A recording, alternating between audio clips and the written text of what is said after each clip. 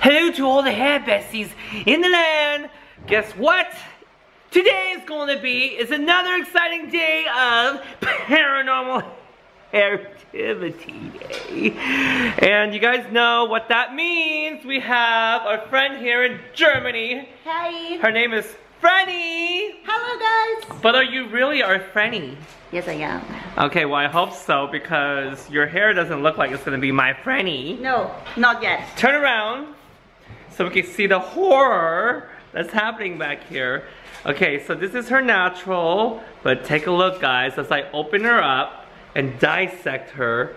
There's the paranormal part is she has like level, it looks like a level, I like to say 3-4 dyes in the middle of her hair. And then it's bleach blonde down here. So natural, colored, and then bleached. So our goal is to bleach out everything and give her a denim look. Am I right, Frenny? You are totally right. Because you like bluish colors, am I correct? I do, totally. So we're trying to turn your hair denim-y blue. If it happens, if it happens. If it doesn't, it is not my fault. It's not. Who could it be? Can we blame you, Frenny? Or who can we blame? We blame the weather. The weather, well, because the weather is quite fascinating here in Germany. Take a look. It's been raining and snowing and raining and snowing every single day here. So we can blame that and not you. Are you ready to get started? Yes. Let's get started. Let's get started. Come on, hurry along. So now. her hair requires a lot of what she calls bleach metal, which means bleach. So I'm gonna measure BlondMe lightener with 1:3 ratio because that's how I roll. And I'm gonna use the 30 volume. Okay, wish me luck because we're gonna need it because it's pretty paranormal today. Okay, how do you feel about having paranormal hair? I said I totally trust you, so do your thing. You know, and I sit here and I'm curious. Sometimes I don't trust myself. Yeah, but I do. Well, I'm glad somebody here does. Because right now, we're just gonna pray. That's a lot. That's a lot of what? Of whatever. Sporting? Yeah.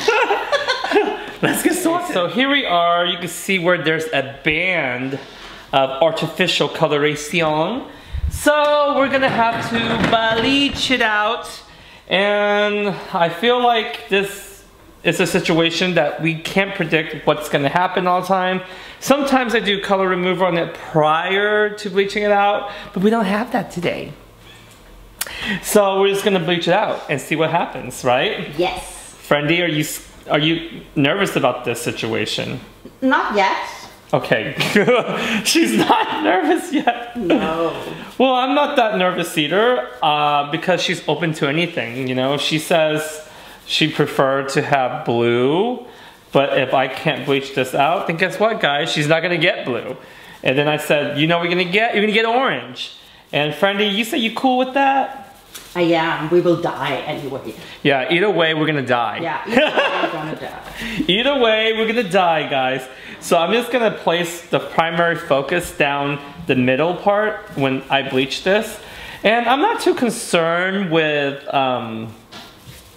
you know, using, you know, a bunch of like foils and cotton right now. I just need to get the product on there because I'm gonna have to go back in several times. I feel like once I get the bleach to lift where it needs to be, then I'm gonna have to bleach the roots. Then I'm gonna go back in and have to lighten the ends just to get rid of the old toner that is there. So it all varies with how she lifts. So this is very unpredictable right now because I don't know what type of dye she has in there. So let's find out, okay? And because we don't want any mystery to come up. Let's see what's happening. Well, so far so good. And I'm gonna repeat this throughout Frendy's whole head. Frenny. Frenny! See, I can't say your name right. What kind of friend am I? Oh, it's pretty difficult. Okay, good. Well, it's not just me then. So I apply the lightener throughout Frenny's hair. As you can see, it's warming up only on her left side. On the right side, It doesn't feel hot, but for some reason on the left side it feels really hot. I kept off of her scalp, but if you look inside, it's actually turning kind of pink red in some areas. So she has a history of something over here on this side that's making it pull kind of pink. If you can see that there. So hopefully it pulls through. I mean, it's not severely orange, but I do think that we're gonna need some heat conduction. So what I'm gonna do is put a bag over her head.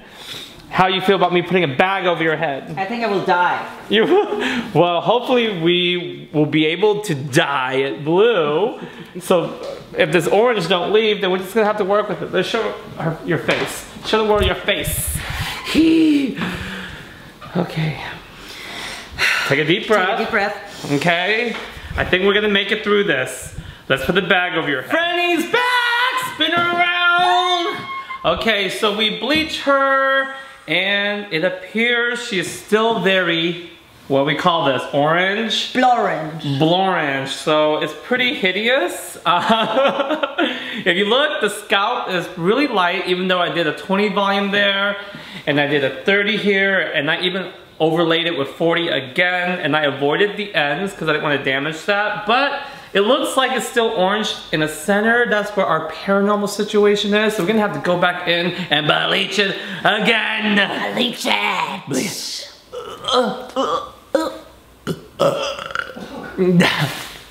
That's how I feel about your hair right now. It's making me wanna burp. Okay, let's get started. Okay, so what I had to do is go back and pre-line her hair. When I go in, you can see where her regrowth area or her rootage has almost like a hot root type of feel because that's the virgin hair. Here is where you're seeing the orange band, and here's her overtone ends. I don't want to put any lightener on the ends because that's where she's been already bleached.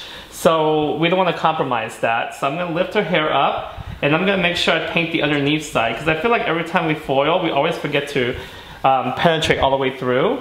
So then I go in and put the lightener vertically and make sure I penetrate all the way through. The worst thing we could do is go in and put a harsh line. So I don't want to do that. So we're still creating a feather stroke, almost like how we would when we balayage. But the reason why I am incubating it is because I feel like when we incubate it with a mesh or a foil, we're able to trap the moisture in, and the lightening becomes more even. So the first time around, I didn't do that, but now I feel like we have to go in and really tackle that orange band because we're not having it. I want to kill this paranormal situation by going in there and attacking it right away with full force. So I am going to overlay each section with a mesh, just like that, and I repeat myself on the way up. So you can see me literally just going in, tackling this band, doing the same motion, and repeat over and over throughout her whole head. It's a little tedious, but trust me guys, it is totally worth it because you want even results. The worst thing we could do is put color over this uneven palette and you're not gonna get consistent color. It's gonna look splotchy, and splotchy is not sexy. I don't like splotch, so I don't think anyone does. So I'd rather go in and take that time and make sure I get the color even. Even if it takes a few more hours or a little bit more work, I find that's a lot better if you do it this way. Trust me, you will be thankful that you do. We are back! We are back, and she is blonde. We didn't let the paranormal activity stop this. We got rid of the brassy orange band that we didn't care about. Did you care about it? I care what you care about. Okay, well then we don't care about it, neither do you. So, what I'm excited about is, ta-da! Wow! Wow! I got a little bit excited. We're so excited. I'm so excited! But I'm not scared anymore because the paranormal situation has been defeated like I'm a Ghostbuster. So anyway, we got Schwarzkopf, IGORA, ColorWorx, which is a direct dye system color. You're able to use it by itself to create powerful potency of color, or you can mix it with permanent and demi-permanent color, which is an awesome technology, guys, which I'm very excited about. Are you excited about it? I'm totally excited about it. You know, we should put these two colors back into your head because I know how much you love orange hair since you have that orange band. All this bleaching just to put the orange and yellow in. Just kidding, we're not doing that. We're gonna do blue. Are you ready? Alright, my first formula, guys, is 95-22. This is one of my favorite shades. It's gonna create a nice smoky shadow, and I'm gonna measure with a scale, so I'm gonna measure it in grams. I'm gonna use a full tube of this, which is 2 ounce completely. Okay, so in grams, we are looking at 55 grams. So I'm gonna do 55 grams of E1. This is also my favorite shade to create a charcoalized tone. So the more E1 I put in, the darker it will look. And why did I lift her hair past a 9 to a 10 to create this? Well, the reason why, guys, is because I don't want warmth in her hair. If I only lift it up to an orange or a yellow, guess what? It's gonna look like brown poop, which is okay if that's what you're looking for, but I don't want a poopy color. I want a color that looks a little bit more smoky. So you have to lift it beyond this point. So here we go. Ooh, oh, speaking of poop, well, I guess I just pooped out the color. Okay, so I'm gonna mix it with 10 volume. Normally, sometimes I use 7 volume, but today I'm gonna use 10 volume because actually, if you look at her scalp carefully, at her retouche, there is a little bit of a yellowness to it. So I wouldn't call it exactly a 10, maybe a 9.5. So using that 10 volume will give me an additional lift because it is a permanent color, okay? So here we are with the 10 volume, okay? So ooh, more poop. More poop. Ooh. I'm gonna poop on your head. Good times, good memories. Okay, ooh, God, that's a good one. Has a lot for breakfast there. There you go. And now we're gonna apply this at her retouche to create that chateau that we all want. So I'm gonna split her head in half and I'm gonna put it down the center almost like I'm just doing a retouch. Very simple. I like to place this color down first as if I'm doing a retouch and then go back in and get creative. What I find is that when I do it like this, it's a lot more easier to apply the rest of the color because the hair will stay put. So let's spin her around. Turn around every now and then. A little bit. Terrified of your paranormal activity. Alright, so I'm going to show you guys what's up back here. Split her in half. I'm telling you guys, because if you guys try to do section by section, it takes longer because you have to put the shadow in and then put the color down. You have to wipe your hands. I find that when you go in and just hit the retouche first, you get it all out of the way. And the hair is able to lay where you want it because of the control at the base. Now look at the retouche. You can see it's a lot more yellow than the hair out here. So the 10 volume is going to be your best friend. That 10 volume allows for additional lift with the ammoniated permanent color base. So that's why I choose to use permanent color over demi sometimes if you need additional lift. Also, what I find is sometimes with permanent color over pre-lightened hair, you do get a little bit of a matte touch to it, and there's nothing wrong with that. You think about makeup, there's like matte makeup finishes, and sometimes there's a glossy makeup finish. If you're looking for a glossy makeup finish, I think it's great to use a demi-permanent color, demi-permanent acidic color, so you close that cuticle, add that shine in.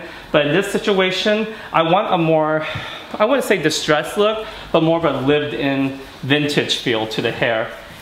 So that's why I chose to use the permanent color instead. Both options are fine. And remember, all color fades, so it doesn't matter if you're using permanent or demi, color fades anyway. So with that being said, you guys get to be creative and formulate accordingly and to make sure that beautiful color does start with healthy hair. So remember, you know, focus on the health of the hair first and then get creative from there. Alright guys, so my first formula is going to be the 9529, which is the lavender, and I'm going to mix it in with the mint, which is 95-43. Okay, so I'm going to go ahead and mix that in, equal parts, throw that away. Now, don't call me unprofessional, we ain't got time. I'm trying to film this tutorial. Oops, gotta turn on that scale there. Okay, so I'm going to mix it in equal parts. That's right, girl. Snapchat it. Let all your friends. Mix it in, baby. Yes. Okay, so there's that. And then next. Woohoo! All right, the mint. And I love this. It looks like, you know, a little bit like baby poop also, which I love. But here's the extra formula that I'm gonna add in, guys. All right, here is the blue. I'm gonna add in the blue ColorWorx direct dye, which is new. I'm super excited about it. It really looks like poop. I know. I'm gonna actually put a lot in there. I'm gonna put like 20 grams, okay? So I'm gonna squirt in 20 grams because I want to. Because I'm a little excited. I want this thing to be potent. So I'm gonna make sure we get 20 grams. So that's about 20 grams. So you get to see all three formulas in one bowl. Here's the blue, and then there's the mint pearlescence and the lavender pearlescence. And I'm gonna stir that together. And we're gonna mix it with 7 volume, because at this point her hair is already light in the end, so I don't need the 10 volume there. So my next formula is actually gonna be E1, 6-23, and 95-29. So the reason why I got the E1 in there because I want to still bring the smoke down. So there's going to be a variation between the two color. And the 2-3 is darker than the mint, so you're able to have a dark and light, even though they both are going to have blue direct dyes in them. Okay, here we go. All right.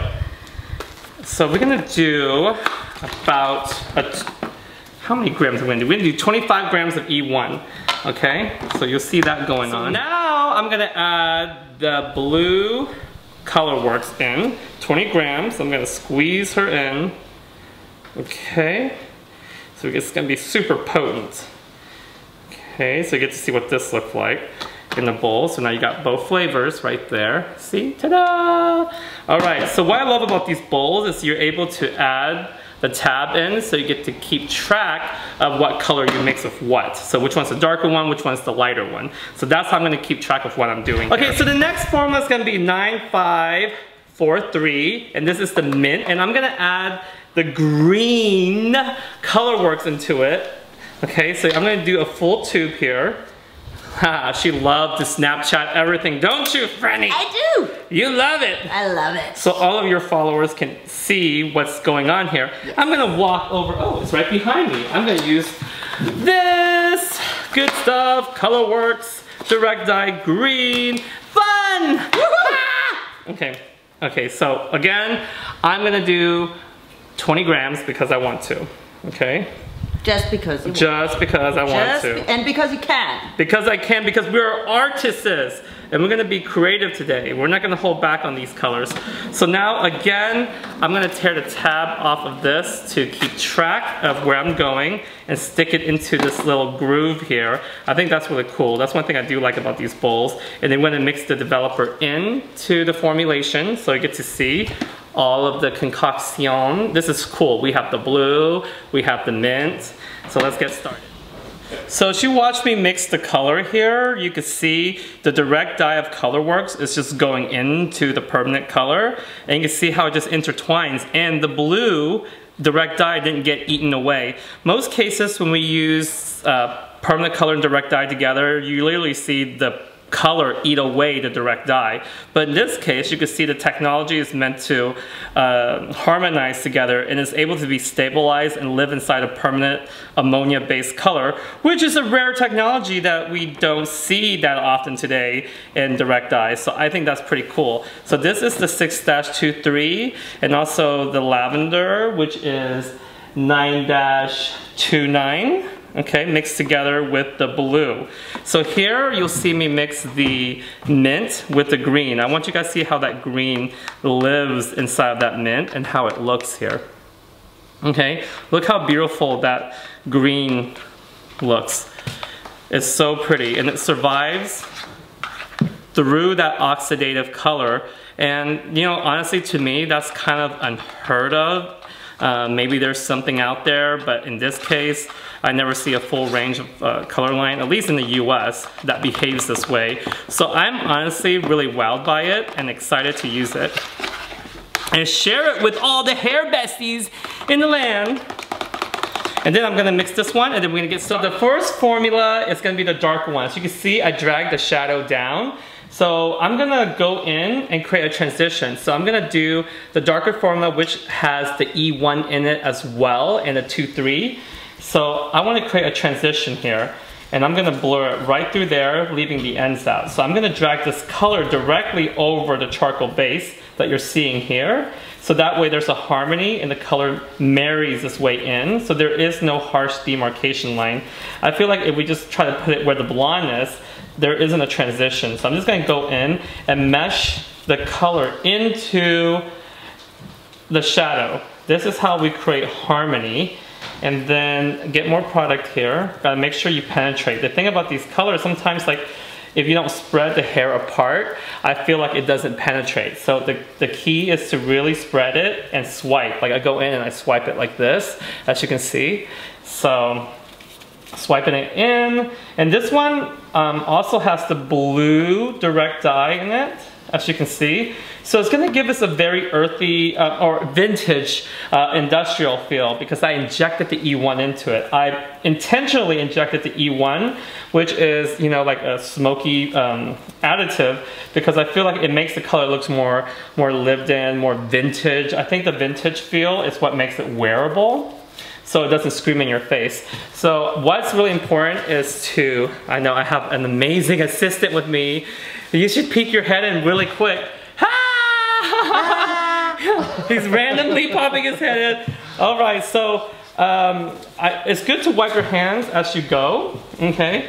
All right, so then down here, I'm gonna go in with my lighter formula, which has the 2-9 and also the blue booster, okay? So this one has violet and also the mint color, which is, I believe, is the 4-3, okay? So there you go, okay? Look how pretty the color harmonized together. So it's still gonna be lighter on the end, so we're creating a subtle ombre effect, but because this one is both formula in it, it's a 9 and there's no E1 in it, it's gonna appear a little bit lighter. So it gives it a dimension without the harsh contrast. Then as I move up, I'll switch to the mint formula, so that way there's several variations of cool tones. And remember to keep wiping your hands as you go because you don't want to contaminate the colors and make them blend too much. You still want a separation between the color, but you still want it to blend at the same time. So having a harmony between the two is very important. Wipe as you go. Okay, so next section, I like to use my pinky and I just kind of go in and I kind of watch where the hair lays. Okay, so here, okay, I am gonna put more of the mint color, so that way it breaks it up and separates. So you can see the green in my brush, okay? And it looks a lot more green than it appears, trust me, because I did use the pearlescence, so the color is softer, but I boosted up with the ColorWorx direct dye. Okay, so I'm gonna go in like that, kind of bring it through. And maybe this, I want it to be more reverse. I know that this is gonna be the brightest color. I don't necessarily need this to go all the way down. Sometimes I want the ends to collapse, and that way there's an in and out, and it creates a holographic, a hologram type of feel. I feel like we tend to want to ombre everything, but if we just go in and kind of just place the color where we want it and stop worrying about the ombre part, the color actually looks more creative that way. All right, guys, we are done. Turn around, bright eyes. Every now and then I fall apart. And I need you now, tonight. And I need you more than ever. Woo! That was awesome. We did her hair and it looks like ocean waves. Yeah! How do you feel, Frenny? I feel amazing. I feel good. Mwah. I'm in love. Like I knew that I would now. What I love is that the ColorWorx is so much fun. As you can see, you can add it to the color. Those of you guys who have tried pearlescence before, you guys know it's muted, soft, and smoky, but adding that little bit of ColorWorx in there just kind of give it that glow. That's what I like about it. Now, you guys can use it alone to give super bright, vivid results, or you guys can make it look a little bit more softer by putting it to permanent color. As you can see, I think Frenny loves it. How do you feel besides feeling good? Ich fühle mich fantastisch. What? What's that mean? I said in German, I feel fantastic. Can I say that too? Say fantastisch. Fantastic. Yeah. Yes, I did it. Well, your hair looked fantastic.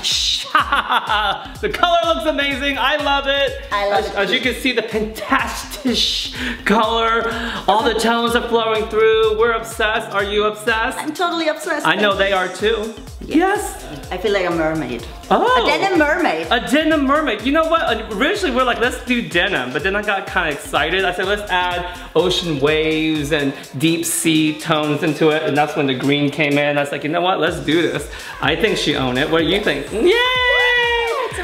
Leave comments below. Tell us how you feel, if you like Frenny's color, and if you guys are curious about the pearlescence with the ColorWorx. So if you guys ask questions, I'll try my best to answer everything. Click thumbs up, subscribe, leave comments and all that good stuff. I'll leave links for you to stalk Frenny on Instagram. Yes, and it's Vrenifrost. Vrenifrost, okay. Do you have like a website too? My website is neverever.me. Neverever.me, y'all. All right. Love you much. Bye-bye.